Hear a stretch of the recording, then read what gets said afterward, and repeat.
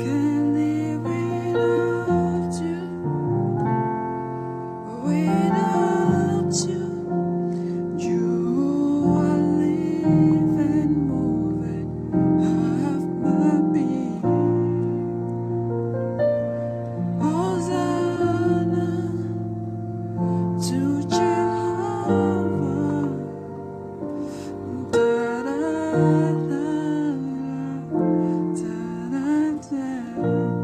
So I just want to explain something small that I've been doing on my 5. Anytime I'm ending a song, usually I love to play the 4 over a 5, okay, and some quarter chords that I use when getting to the 4.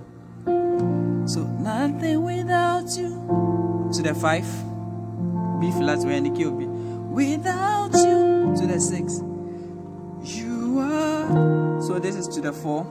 This is my central focus, E flat and B flat, C, F and B flat.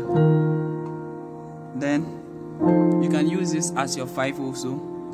That is E flat, F, A and C